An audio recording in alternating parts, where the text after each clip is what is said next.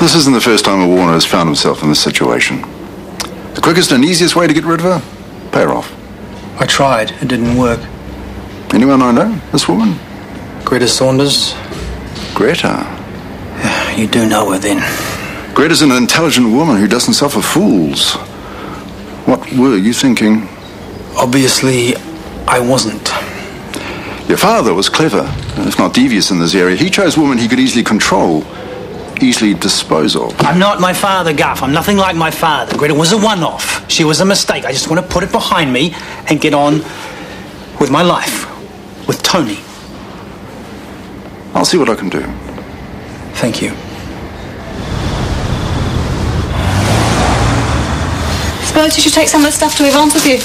What stuff? Well, there's tomatoes, half a block of cheese, some mushrooms. I can't take manky cheese to Yvonne's.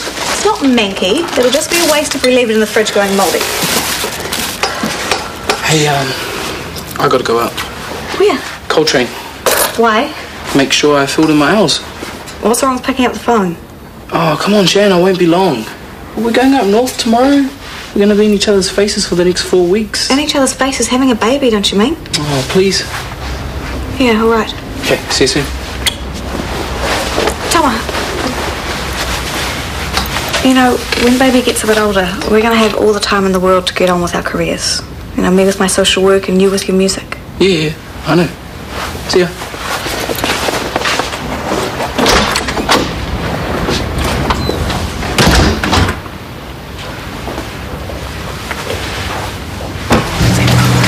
Got a drink there. The big Milos and the big cups. Chocolat. So chocolat. Chocolat. Yeah. Hey, Kaz. Hi. Guess what? I've been poached. You are now looking at Coltrane's new bar manager, Maitre D.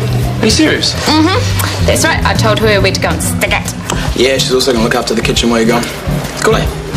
I'm going to change my menu, though. Oh, relax. Why fix what ain't broke? Hey, have Bosco and them been back in? Not yet, bro. Oh. Well, I'm here now. Might as well have a beer. I've managed to secure Greta a place on the steering committee of the Hutchins Gallery. She was very pleased. I'll bet. She's aware that any contact with you or your family will result in instant dismissal. She won't be giving you any more trouble. Thank you, Garth. It's a big relief. Yeah, well, next time, be a little bit more careful about who you get involved with. There won't be a next time. I mean it. In fact, I'm thinking of telling Tony the truth about Greta. What on earth for? I've just got rid of the problem for you. I know, and I'm grateful. But if we're starting again, I want all the cards on the table. Sign, please. Thank you. I need 10 copies of this. Tomorrow morning, all right? Tonight. Would it please have been too much to ask? I'm sorry, who are you? I have dry cleaning to deliver. Oh, well, you better hit the road. Yeah, she'll only go spare from home any later. Hey, I thought Vinny and them were coming in for a drink tonight. Oh, they were here earlier, but they bailed. Oh, I was kind of hoping I'd bump into Bosco too. Really felt like another jam. Yeah, I heard it was good times last night. Oh, it was. Oh, well, good luck with the baby, bro. Hey, give me a call as soon as it's here, okay? I want to know if I've got a goddaughter or a godson. Yeah, all right, I'll call you. All right, see ya. Hey! All right, you're here. Oh. I didn't have your number, bro. I was hoping like hell I'd run into you. How come? Seeing you again, meant to happen. Like destiny, like fate. Stop talking crap, Bosco. Tama, we've got the offer of a lifetime for you. Kalashnikov, they're vegans, did you know that? No. Yeah, real strict. They take a caterer with them everywhere they go, but get this, she's got glandular fever. Cool, eh? Well, not for her, obviously, but definitely for you. Because we talked you up, bro. The job's yours. Hey? Welcome to our crew. Oh, man. Don't say no. No is not an option. I've got to drive up north tomorrow. It's a once-in-a-lifetime opportunity, Tama. Yeah, I know.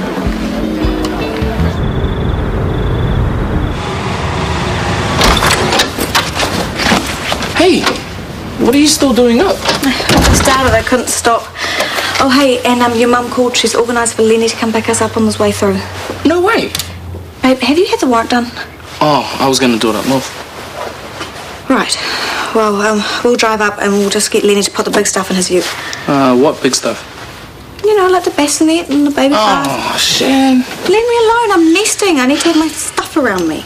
Okay, fair enough. Hey, you go sit down and rest, and you watch me work, okay? So, how was Coltrane? Pumping? Yeah.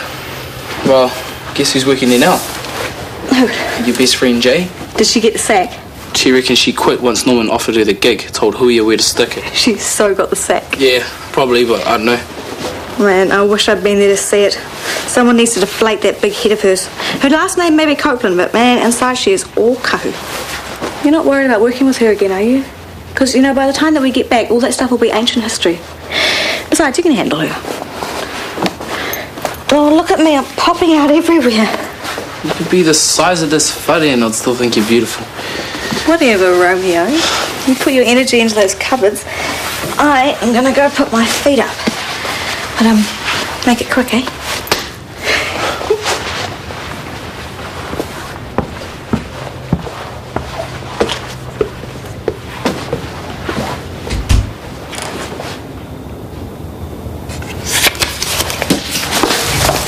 Talk about service. Delivery by courier at this time of night. That's the least they could do. I thought they'd lost this weeks ago. Must be your lucky day.